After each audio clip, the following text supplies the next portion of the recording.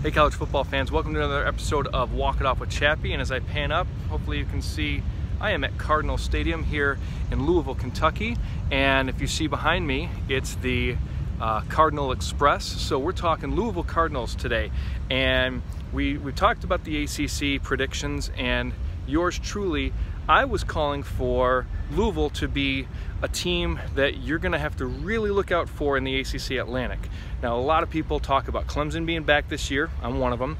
A lot of people with a lot of hype on NC State, but don't look past the Louisville Cardinals. I'm actually taking U of L to take second place in the Atlantic with a win over those NC State Wolfpack. Even though I think NC State wins 10 games, I have Louisville winning 8. I think their conference record will be a little bit better. So how the hell can you do that, Chappy? Well, let's start on the defensive side, because that's where a lot of people have questions about the University of Louisville. I think that they'll be better than what they've been previously. Brian Black is doing good things with that defense. You look at their front seven: Yaya Diaby, Ashton Gelati, who had a good freshman year last season. They bring in Jermaine Lele, a high-profile nose tackle from Arizona State. I believe he was all Pac-12 second team a season ago. So those are your front three. And then at linebackers, Yasir Abdullah was all ACC last season. Monty Montgomery is a guy who comes back with some experience. They bring in Momo Sanogo from Ole Miss, who, if he's healthy, he's a banger. He's going to clean things up in the middle there. And then in the secondary, really good corners. Keitrell Clark. They bring in Quincy Riley from Middle Tennessee State. And you know, then you go into their safeties. They're pretty deep. That's a secondary. Even though their numbers statistically weren't great last year, they made strides and things were improving and things got better. So I think that they'll be better in that sense. Then on the offensive side, Malik Cunningham is a dark horse Heisman contender. Now, I don't think that he'll win it. He may not even finish in the Final Four, but he's certainly going to be ACC Player of the Year candidate. I actually have him as my offensive MVP in the ACC this season. The backfield behind him is going to be made even better from his talents. So Cunningham rushed for over 1,000 yards on the ground a season ago, threw for over 3,000.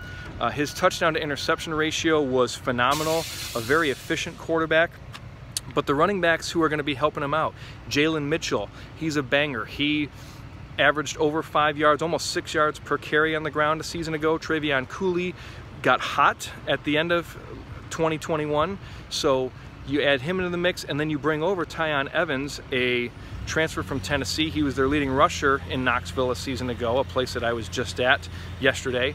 So those three alone, plus the depth that comes with that, I think is going to be really good for Louisville.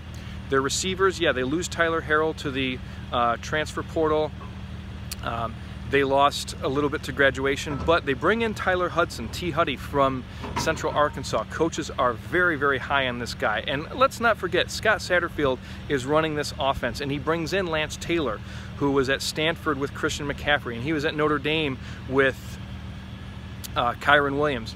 Now he's coming over and he's running the offense, or helping run the offense for Louisville, especially directing that running back room and helping direct that ground game, which, by the way, is going to be anchored by 5 returning starters on that offensive front. So you throw in Malik Cunningham, you have those 3 backs that I mentioned, Mitchell and Evans and Cooley. You've got that all-star offensive line, probably one of the best in the ACC, headlined by Caleb Chandler.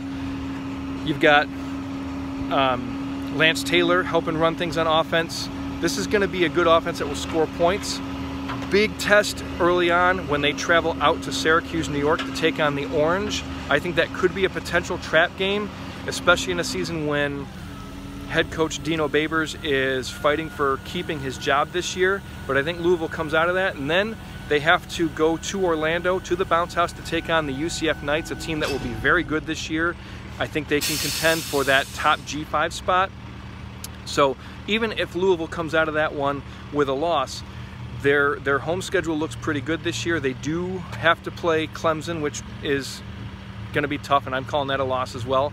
But I think that they beat NC State at home here at Cardinals Stadium, because I think that's the second to last game of the year, and it's in a situation, it's a setup where Louisville, I think, will be in a better position for that game. That Louisville game for NC State is sandwiched between two pretty big games. One of them is an Atlantic game. I think it's against, I think it might be against Wake Forest.